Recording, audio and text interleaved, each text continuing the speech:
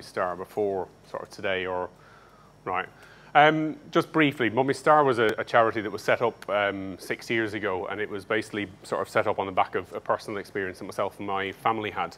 And I'm going to sort of touch on that as part of this presentation, really, in terms of what sounds bizarrely, even though it was a traumatic experience, there was actually a lot of positives that came out of it as well, in terms of how myself and my family were looked after. But I'm going to use it as a way of showing you contrasting care and how, when I experienced what should have been a normal pregnancy, the care and the compassion wasn't necessarily where we would hope that it would be in terms of a midwifery setting.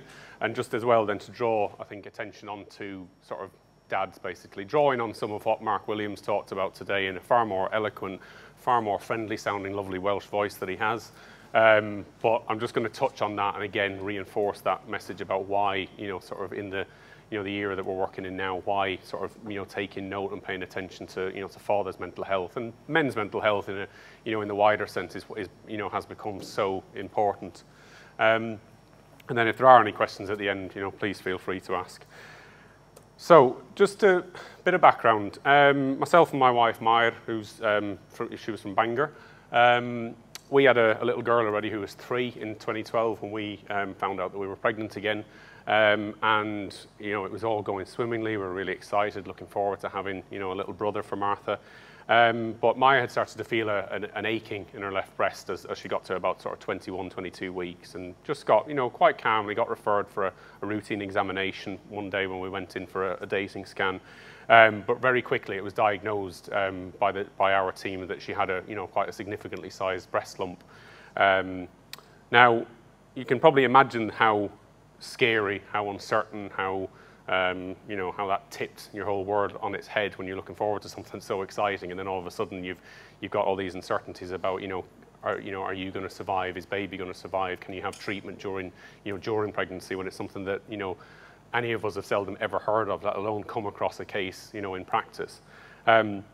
But for us, we had a really positive experience in this sense, because our care team were fantastic. They were straight in there, reassuring, telling us what we could have, telling us reassurances about the treatment, the fact that it was safe to have chemotherapy while she was pregnant, because she was well into her 2nd trimester, because the pregnancy was progressing really, really well. There was no pre-existing issues, and we just we cracked on, and we started having treatment while Maya was pregnant. There was the obvious trauma to get through of the fact that our pregnancy, our 2nd exciting pregnancy had been interrupted. But equally, our midwife who looked after us was there straight away, and with everything that got taken away from us with the cancer diagnosis, our midwife was there to give us something back. So, when we were told we couldn't breastfeed, when we'd already breastfed our daughter, our midwife was straight away there saying, well, donor milk, we can get you donor breast milk, we can still offer you that that choice. And again, never heard of donor milk before, didn't even know it was the thing that you could do until we had this appointment. We were offered extra scans, we were offered extra fetal heart monitoring when we went into hospital for chemo, so that the chemo, the awful, the treatment day and the shadow that cast over each week suddenly became, oh, we get to go in and hear, baby's heartbeat again today. And, they slowly but surely managed to flip our whole situation on its head, and we started to enjoy our pregnancy again, and we started to, get excited about, sort of our baby's going to arrive. And then, routine, as it was for us, we were told we were going to get induced a little bit early so that they could manage the treatment that Maya was undergoing. And, Merlin arrived nice and safe, 37 weeks, good healthy weight for that gestation. And for us, that was, we'd had a pretty good pregnancy in the end, pretty good experience. He'd arrived healthy. Maya had enjoyed her labour. It's probably maybe not an awful lot of women who might openly say enjoy, but she did.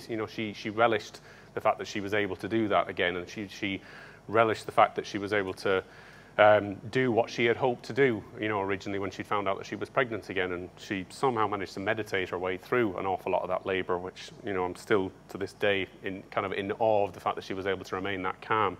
Now, sadly, Maya's story doesn't end well, because she actually then developed a really aggressive form of secondary cancer to the brain, and she actually passed away when Merlin was 10 weeks old.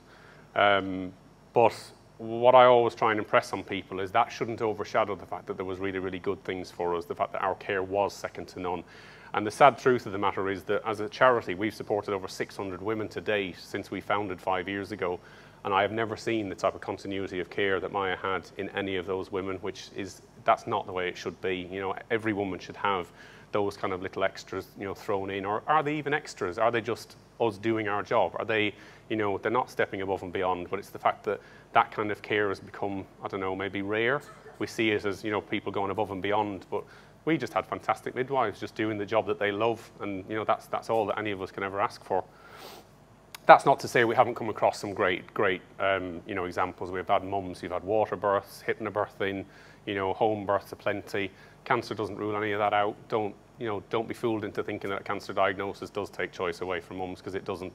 It just means we've got to look at things from a different angle. So, but what subsequently happened, you know, Maya's experience of this was really, really positive, and that she enjoyed her pregnancy.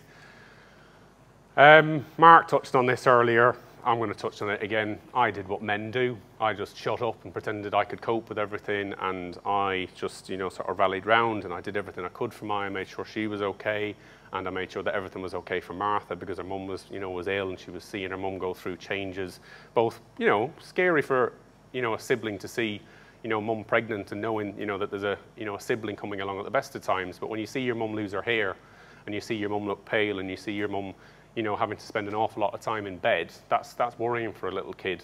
You know, luckily for us, Martha was, you know, she was really articulate, so she'd talk about how she felt, and if she was worried, she'd say she was worried, and if she was scared, she'd say. And if she was wondering why Mummy suddenly went to bed yesterday with hair and then today she looks like an egg, we'd tell her why Mummy's head looked like an egg. But that was, you know, that was Martha's way, and you know, we encouraged that, and we sort of, you know, she just kept talking all the way through. For me, I guess I probably didn't realize the greater impact of everything that we had gone through and that I went through at the time, and, you know, even during the pregnancy and after you know, Maya had given birth to Merlin, I was, I suppose, so held up in the fact that, you know, I needed to be strong for Maya, and I needed to be strong for Merlin and show him that his daddy was there even when Mummy was too tired. And what was actually building in reality was this huge big ball of stress of, you know, am I actually coping, and how am I supposed to look after Maya when I can't even look after myself? And it got to the point, and I tweeted one of the quotes from Mark's talk earlier on of, you know, we've got to get away from this thing of men being afraid to tell somebody that they're struggling for fear of worrying that other person. A lot of the issue that we had, and I've subsequently come to see this with other women that we support through the charity, some of the biggest issues that our mums have isn't their cancer diagnosis, it's not fear about baby, it's the fact that their partner is clearly struggling, but he will not talk to her. And she's worried about him, and that's what's causing her more of the anxiety than, you know, than anybody sort of really takes into account. And I did exactly the same. When I finally broke, and I literally did, I just had a meltdown one day. You know, it was Maya that was just like, I'm so glad you've actually openly said that you're struggling, because, you know, there's no point in carrying on. And it goes back to what I said just before about, if we can't look after ourselves, we're not in a position to look after anybody else. That setting, I say that now, and I take time out every now and again in terms of the women that we support, because if I'm struggling or I'm having a week of, I don't know, challenging things come up or memories come up, I'm not in a position to support another woman who's going through this, so I will deliberately, you know, backstep away from the charity to a degree. But that obviously leaves trauma, and it leaves sort of black sort of, you know, parts of your memory and things that you might not necessarily sort of realize are actually there until, you know, you maybe are lucky enough to experience a pregnancy again. Now, throughout all of this, pregnancy wasn't something I ever really entertained again. I thought, I deal with pregnancy every day. I'm lucky enough to, you know, to work with midwives all over the country. I get to share the joy of loads of different mums having, you know, babies despite, you know, the trauma that they're going through with cancer. So I just didn't think I'd ever, you know, be a dad again. And what subsequently happened was I met Nick 2 years ago, and we'd been good friends for a while, but, you know, we eventually then we decided, right, there's more to this than friendship. And bizarrely, she actually used to live over behind me in a different house, and never even realized she lived there for a long time. But we got together, and then quicker than we'd probably expected, we got pregnant, which was fantastic. Nick didn't have children herself already. You know, we wanted to have a child if we could. And I guess it was only once we were pregnant, then a lot of things suddenly started to creep out, and it was like, oh shit, I'm pregnant again. I'm going to be a dad. I'm going to go through this. And all of a sudden, things started coming out. It's like scared. This is the last time I went through a pregnancy. This happened. Is that going to happen to Nick again? Is she going to have cancer? Is she going to die after baby's born? And as the pregnancy then advanced, we then started coming up against things like you go into your your routine appointments. You go into your 12-week appointment. You go for your 20-week scan. And what was really sad was that this was a normal pregnancy. Nick was healthy throughout. She had she had Flynn, and Flynn's really healthy. He's 6 months old now. But not once during that pregnancy did anybody, and don't get me wrong, I'm not belittling the importance, obviously, of Nick. Of course, she was regularly checked in on by everybody who saw her. But given the background to our family, given the background to this particular hospital that we were treated, which is where my wife was treated, and where you'd have to have been hidden in a dark room for the last 5 years to have not known what's happened. Not one person asked me throughout that whole pregnancy how I was, which I find quite astonishing. And I don't know whether it's an issue of on the top of notes there should be something that says bereavement, that has happened, or I don't know, like you'd put a sticker on if there's been previous baby loss, with a family when they're going through a pregnancy. And why isn't there something for bereavement or previous traumatic birth? Or it doesn't have to be bereavement. It could be previous pregnancy involved emergency C-section or heavy postpartum bleed or something that could have caused trauma. The process of watching your partner give birth is traumatic in a sense, in that you watch somebody you love go through pain. So, these things maybe should be noted. But what was alarming was somebody sat with us and said, "Oh, right, so tell us about the situation." So she said to Nick, "So is this your first baby?" And Nick said, "Oh, well, it's." She said, "We have 2 children already, but this is my first." Which is she talks about, my kids like that, and it's really, I love it. Rather than pick up on that, though, I was then glared at. They live with you? And it almost suddenly, it was like, well, yeah, Dad capable of looking after children on his own. Shocker. And if it had been a woman sat in front of her, and she'd said, "Yeah, I've got 2 children already, but I live on my own," nobody would have batted an eyelid. And that's really sad, that in this day and age, with all the blended families that you will come across, and that we do come across, and those that we know, and those that we're part of, we still haven't accepted the fact that there are different circumstances, or, the woman that lives up the road who's divorced and lives with her 2 children, she just does what she does. I'm a dad who lived on my own for 2 years with my 2 children, but I was doing a fantastic job bringing up those 2 children. I was doing so well given the circumstances. So she, because she went through a horrible divorce, but nobody commends her on how well she's doing. But in a pregnancy setting, the same kind of presumptions exist, but rather it then reversed, and it was that thing of being stared at as if I had 2 heads. It was like, yes, my children live with me. I have brought my babies up. You could just say, "Oh, what's the background? Tell us about your family," and then you would quickly. I wouldn't give somebody War and Peace, but I would certainly say, "Oh, yeah, my wife died, postpartum 5 years ago." That's all you need to know. You don't need to delve into the detail. You don't even need to know what she died from. You just need to know that she passed away, and there had been issues in the past. But that didn't happen. So, yeah, I was greeted as a bit of a stranger in the room. So, yeah, no follow-up, no, hope you're okay. If you need anything, check in or anything. And then it came to things like 20-week scans, same line of questioning, same look from the sonographer, same odd questions and a bit of a funny, like, "Oh, right, okay." But that didn't just have an impact on me. That really spoilt Nick's one, sonography appointment, that first time that she actually properly got to meet our baby. And that really left a mental scar on her, because she felt like everything just went by in a blur, because she felt like it had been interrupted by poor communication, poor mannerisms, the lack of a gentle inquiry as to, tell us about your family, or are the other 2 looking forward to having a little brother or sister, anything like that. But the whole experience was actually really rushed as well, so we didn't even get to properly look at the different parts of Flynn when we were showing them on the screen. So again, it kind of all combines into a kind of a general lack of care, but lack of compassion, which I think is why everybody goes into this job, because they're compassionate. If you did it for the money, you'd be doing the wrong job. You go into it because you want to be part of that amazing experience that families go through. So we did make a complaint. We got re-scanned. We had a lovely second scan, and we got to know every little bit of Flynn's anatomy from one end to the other, to the point that they said his legs are far too long. He's clearly going to run like you do.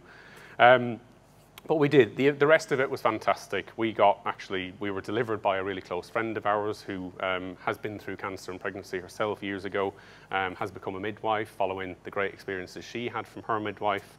And she delivered our little boy.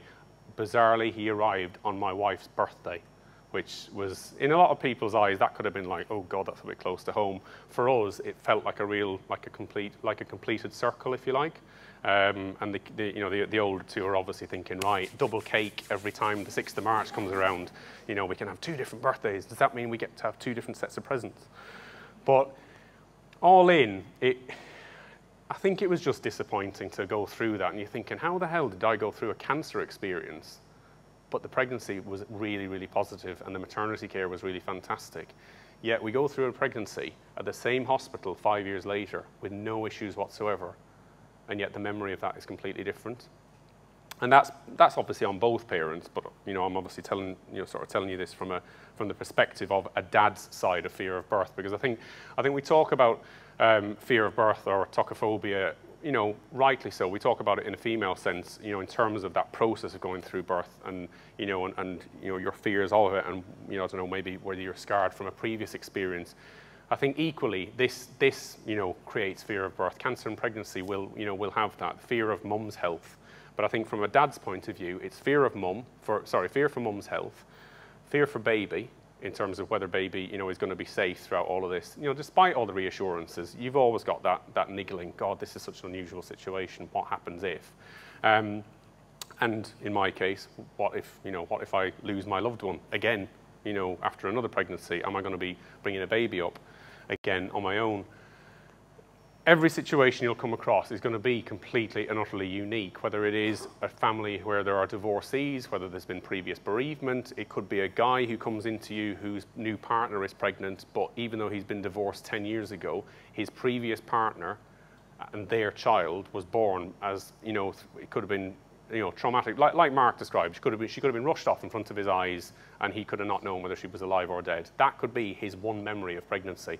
And 10 years on, he's experiencing pregnancy again, and that could be, you know, how do we address the fact that he's been through that? And I don't know what the answer is. Is it just a case of just noting, you know, previous traumatic birth, check with dad every now and again, something.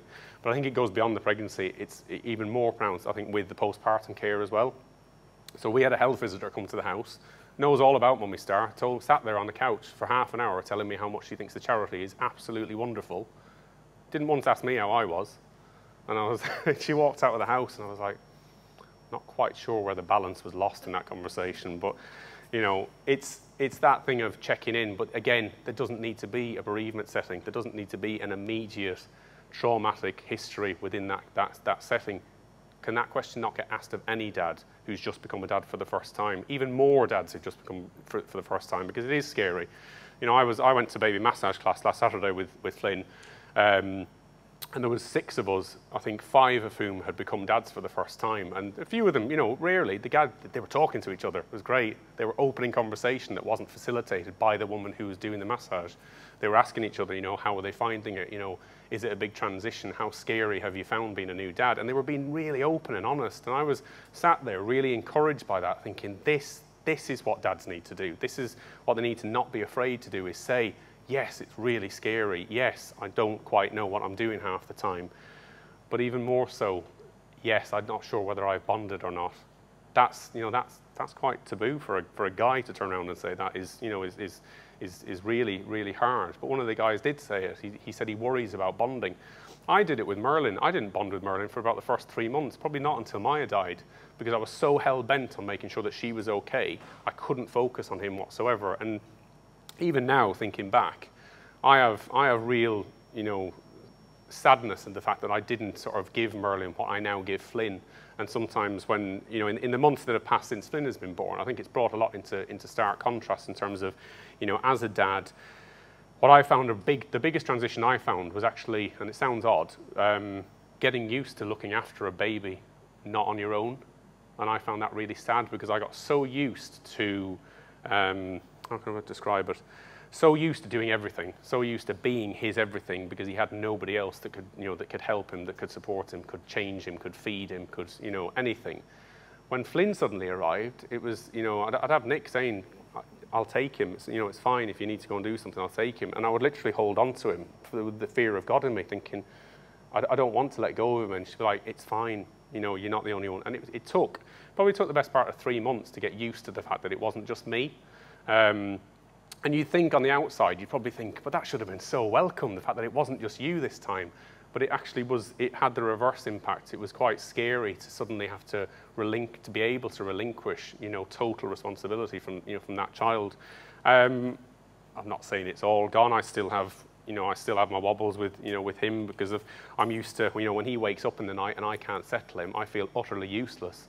But that's because he gets breastfed by Nick, so he's used to being able to have that comfort, whereas I never had to offer Merlin, you know, the breast because, well, you know, his mum wasn't able to, so he just got used to a bottle from the start. It's quite hard to get used to the fact that, you know, Flynn can't do that with me now, whereas Merlin could. But equally, I can give him things that I didn't necessarily give Merlin at the same stage in his life. So it brings, you know, it brings comparisons inadvertently. You don't want to do it. None of us want to do that with our kids, but in these situations, it becomes kind of something that just creeps in, and it's quite hard to, you know, to keep tabs on. But again, just going back to the sort of the families generally, I think when you do see, you know, families in this situation, I think it's important to just take an interest in, you know, in everybody, to find out a little bit about what everybody does. And I know you're pressed for time. Okay, I'm not, you know, sort of trying to miraculously, you know, sort of create an extra 10 minutes per appointment, but it is that thing of just sort of just checking in or just giving Dad a look and just seeing if he is okay, and sort of going back and not being afraid to ask or probe a little bit. Avoid presumption, like that midwife unfortunately didn't do. You know, she presumed very quickly. But it is always, just keep in mind, you won't necessarily, and it will not be obvious to you straight away what has gone before for that family, and you are starting from scratch. You are that family's opportunity to start to have a clean slate. So let's just try and, you know, do your best to try and make sure this is as memorable, you know, an experience for that family as, you know, as it can be. So thank you very much.